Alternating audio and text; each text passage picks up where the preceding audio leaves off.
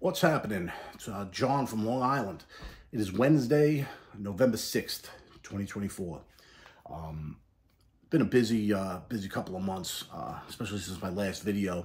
I've got a bunch of new stuff that I can't even get to in this one video, but I'm going to show you 5.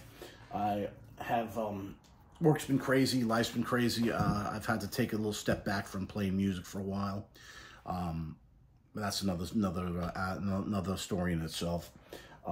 Yeah, so there's nothing going on with that right now. But I do have 5 that I have bought in the last couple of weeks, months. I'd like to show them to you. The first one would be The Doors, Soft Parade. This is Elektra Records, 1969. The Doors are a band that I became aware of when I was a kid. My father loved The Doors. All I heard was, when I was a kid, The Doors, Led Zeppelin, Neil Young, The Beatles, The Stones, all the classics. Leonard Skinner, you know. But The Doors was, they sounded different than anybody. And my father would tell me the story that he first heard of The Doors when he was in Vietnam. I'm bad with the dates because no one's around anymore to ask. I'm going to say it was like 1967 to 69, somewhere around there, where he was over in Vietnam, and he'd have his friends over here in the States or whatever, mailing stuff to them, and would mail them this music. Now, I'm assuming they mailed it on reel-to-reel tape. I don't see the mail-in record. Maybe they wrote mail records. I don't know. First time he heard this stuff was in Vietnam. He said, he'd be there and nothing sounded like The Doors. He heard it and I was like, what the fuck is this? Nobody took those chances, and recorded these songs like this. So it must have been weird. My father was a Bronx Italian kid. First time he's ever on a plane was his fucking plane trip to Vietnam to go fight in a war at 18 years old, which is wild to me. But it is what it is. And so to be exposed to The Doors in that way, and then for me to be exposed to The Doors when I was a kid, so I kind of keep the tradition going, keep the story alive because it's a crazy story. I love The Doors, and nobody has ever tried to do what they did stylistically, so they got that going for them. I love The Doors, though. This is a repress. This is not original. I've been trying to get original pressings of stuff because you don't know what you're buying these days when something's re-released. You don't know if it's pressed from digital sources, and at that point, if it's on a record pressed from digital, you might as well just have a fucking CD, honestly. This I got this for a great price, so I couldn't really say no. So yeah, 1969, The Doors. Standoffs off here would be Tell All the People. That's my favorite off this. Touch Me. Wishful Sinful's okay. The Soft Parade, though, is a great song. The Doors always had these like epic songs, and the Soft Parade is that one. All right, next we have another band which I've been a fan of since I was a little kid. This is Judas Priest, The Best of Judas Priest, which is a little bit of a misleading title. This is released on Gull Records in 1978. This is an original pressing. What happened with Priest was after they got out of their contract with Gull Records, and I forget who they signed with, maybe Columbia or somebody, but they got popular. So now Gull Records had the rights to their recordings, so they started pressing some stuff and releasing it. So they've made this, The Best of Judas Priest, which is not really the best of. It's 4 songs from Rock-A-Rolla, 4 songs from Sad Wings of Destiny. Rock-A-Rolla I don't love. Sad Wings of Destiny I do love. I don't have that. I'm going to be looking for that on record. Rock-A-Rolla, the songs on here. Diamonds and Rust, the Joan Baez covers on here. That's a great one.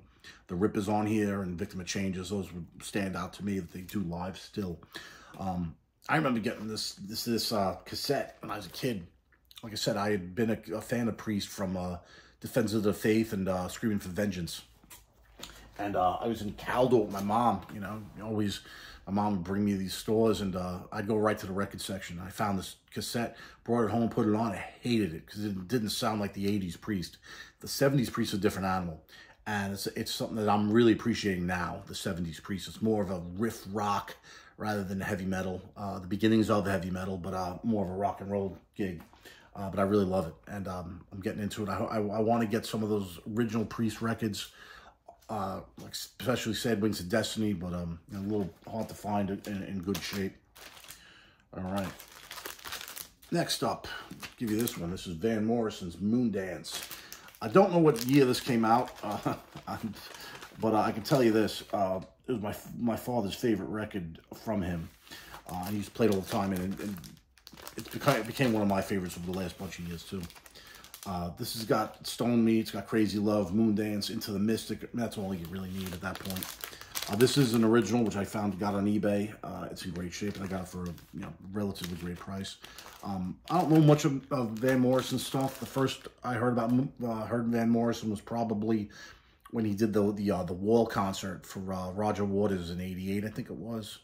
That's why I heard of Van Morrison, and then my father, played this CD, and I was like, oh man, this guy's great. I mean, it's very mellow music, very cool. If that's your thing. All right, next up, I'm going to give you, let's see, this one. Okay, this one, Kiss Destroyer, 1976 on Casablanca Records. This is an original, but it's not original in the respect that the sleeve is gone, so you have that. But it is an original press, and it's in great shape. Kiss is a band, you either love me or hate them. I'm in the middle, actually, because my first exposure to Kiss was when they had no makeup on, the Lick It Up stuff, the Animalize albums in '83 and '84. And of course, after that, I went backwards, and I got it live, and I was like, "Whoa, shit! This is really cool." And I love so many songs. I mean, I get why they hated, and I get why they loved. Like I said, I'm in the middle. But I appreciate these songs. Some of these songs are great. Detroit Rock City, King of the Nighttime World, God of Thunder, Shout It Out Loud, Beth, and Do You Love Me, all popular songs and all great ones. Again, Kiss Destroyer, can't go wrong. I would like to get the original, the first bunch, maybe up to Dynasty, 1979, I think that was. I'd like to get those records. You can find them, but people are, again, for original pressings, people ask for some money. Here's a record that I haven't played yet. I've heard it digitally. I've heard it on Spotify and such. This is one of my new favorites, I should say. This is Tyler Childers, Can I Take My Hounds to Heaven? This is a 3 LP set, which is basically, he took 8 gospel songs, recorded them 3 times. Once with like a bare bones, like acoustics, bluegrass. Once with like string arrangements and horns and shit, and then the last version with remixes of that, I guess digital remixes. But Tyler Childers is one of my favorites. Like I said, new favorites. Again, standouts on here for me would be Purgatory, which is on his album Purgatory, I believe, and then Way of the Triune God on this as well. Again, I haven't listened to it, so I can't give you a complete review on it, but I've heard most of it on Spotify, and I love it. So anyway, those are the 5 that I have. I'm going to see if I can find some time in the next couple of weeks before Thanksgiving to make another video with the other stuff I have, because it's been piling up. But I have been getting a little bit of time here and there to listen to it. Like I mentioned before, not much going on musically for me. I've had to decide to take a step back from it for a while for a lot of reasons. So there's no news that way. So just stay tuned. If you check these videos out, I'll update anything that I have going on. So anyway, thank you for watching. Have a great night.